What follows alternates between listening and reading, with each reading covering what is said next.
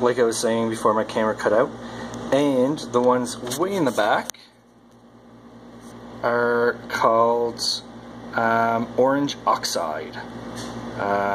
So those are pretty cool. These papaya cloves are getting pretty big and awesome looking. And you can see my little firefish down there.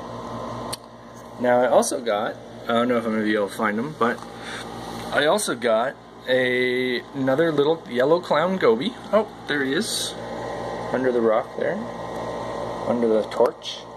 He's tiny, but hopefully he grows. And I've also picked up a green clown goby, which is actually blue, which is awesome. He looks great. He's super blue, but you know, it's kind of a rarity sometimes to find blue green clown gobies. And here's my blenny, head poking out of the rock there. He's pretty neat.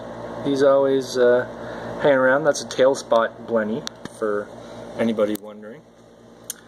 And yeah, so that's kind of my tank right now.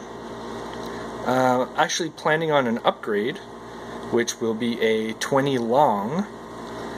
Still an all-in-one, but I'm going to put extra room in there to fit a skimmer and other essentials that I've been kind of avoiding up until now, which, you know, in a 10 gallon it's not too bad. In a 20 gallon I might eventually need to add that kind of gear. So planning ahead, and yeah, otherwise I've kind of been dealing with a little bit of cyano, or whatever you call that, green stuff, just a little bit. I gotta siphon my sand out better next time I do a clean, next time I do a water change. What else? Lighting I've been messing with quite a bit. I was trying to get my I don't know if you can see it in there, my Ultra Citrus Redactus to be happy, and supposedly they need very low light, and so I was messing with my lighting, and with LEDs you can mess with your lighting so much that, you know, you try to make one coral happy and the rest of your tank kind of suffers. So I've slowly been adjusting my tank back to where it was.